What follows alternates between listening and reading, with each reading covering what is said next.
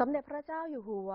มีข้อความพระราชสารแสดงความเสียพระราชหฤทัยไปยังสมเด็จพระราชินีนาถอลิซาเบธที่2แห่งสหราชอาณาจักรกรณีเหตุการณ์ก่อการร้ายบริเวณรัฐสภาอังกฤษในกรุงลอนดอนเมื่อวันที่ 22 มีนาคม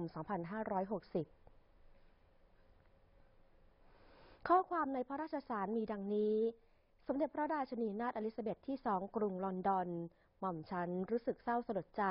ที่ทราบข่าวเหตุการณ์ก่อการร้ายบริเวณรัฐสภาอังกฤษในกรุงลอนดอนซึ่งทำให้มีผู้เสียชีวิตและผู้บาดเจ็บเป็นจำนวนมากหม่อมฉันขอแสดงความเสียใจอย่างสุดซึ้งมายังฝ่าพระบาทและโดยเฉพาะอย่างยิ่งครอบครัวของผู้เสียชีวิตที่ประสบความสูญเสียจากเหตุการณ์อันร้ายแรงครั้งนี้พระปรมาภิไธยมหาวชิราลงกรณ์บดินทรเทพยวรางกูล